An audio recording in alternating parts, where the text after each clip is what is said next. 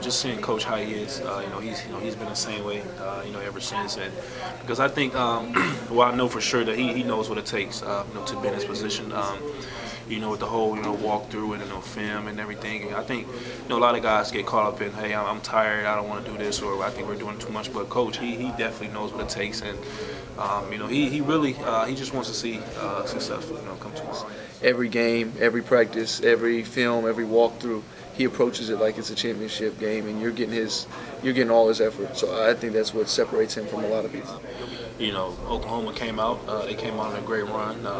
We played. We didn't even play the same, but we were still only down by 4. So, just coming out and pulling, in those tight games, just shows that how just good of a coach Coach Izzo is. He never, he never gets rattled. And I think that's what makes us, get rattled. We're always calm. So I think, we know what it takes. Just, myself and Travis, we've been in this position before, Denzel and, Matt. So we just have to, just tell the young guys, just do the same. So.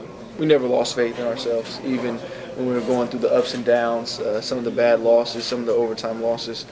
We just stuck together, and we knew what our goal and our objective was at the end of the year. And we haven't lost faith or sight of that goal, and I think that's what's really just kept us together.